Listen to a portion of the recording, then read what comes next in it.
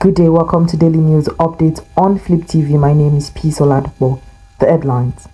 September deadline for NIN SIM linkage Sacrosanct, says National Identity Management Commission. Former Senate Minority Whip Nwokocha is Labour Party Caretaker Secretary. CBN reports shows first business expansion in 13 months.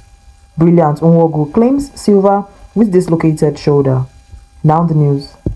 The authorities of the National Identity Management Commission (NIMC) has reminded Nigerians and legal residents that the September 14th deadline by the federal government for the linkage of the National Identity Number (NIN) with subscribers' identity modules remains sacrosanct. The commission said its equipment and workers in the over 10,000 registration outlets across the country and in the diaspora are working seamlessly without each for the enrollment, verification and authentication and modification of data. In a statement by its head of corporate communications, Dr. Kayode Adegboke maintained that other services are also going on seamlessly to meet the needs of Nigeria for the NIN SIM linkage deadline. Adegboke said the commission was committed to providing excellent and world-class identity management services to Nigerians and legal residents. To politics. Senate Minority Whip in the 10th Assembly, Senator Darlington Nwokocha has emerged Secretary of a 29-member National Caretaker Committee of the Labour Party.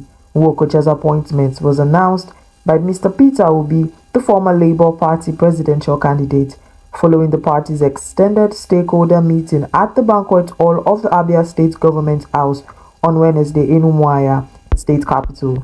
The 29-member LP National Caretaker Commitment is chaired by Senator Nenadi Esther Usman, a former Minister of Finance. Nwokocha, representing Abia Central Senatorial District, was elected senator on the platform of the Labour Party in the 2023 general election. Nwokocha was later elected the Minority Whip Principal Officer of the 10th Senate and Vice Chairman Senate Committee on the NDDC, but left the Senate after 6 months of following the decision of the National Assembly Election Petition Appeal Court. To business. The Purchasing Managers Index (PMI) reports for August shows that businesses recorded their first expansion in 13 consecutive months. The report released yesterday by the Central Bank of Nigeria (CBN) showed that the composite PMI for August 2024 stood at 50.2 index points, indicating expansion in economic activities for the first time in 13 consecutive months of contraction.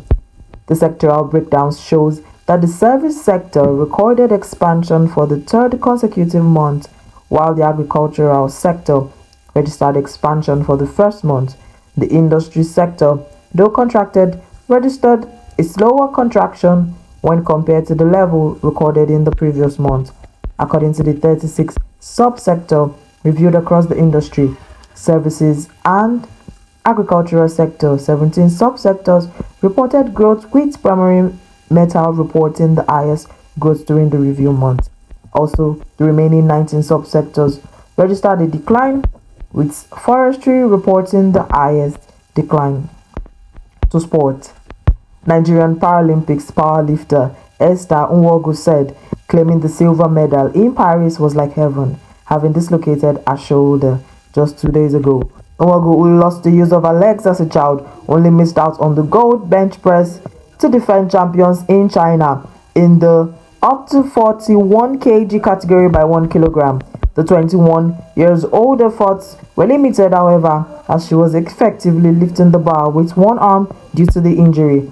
As an 8-year-old, Nwogu lost the use of her legs without a clinical reason before then starting the sport a decade ago. Nwogu is part of a strong Nigerian powerlifting field in the French capital, which includes 8 competitors and host of the world record holder. After securing silver and a temporary record, Nwogu fell to the ground with her coach Patience Ngiti, who won a Paralympic silver and bronze medal at Athens in 2004 and then Beijing 4 years later. That's all on News Updates. My name is P. Soladipo. Thank you.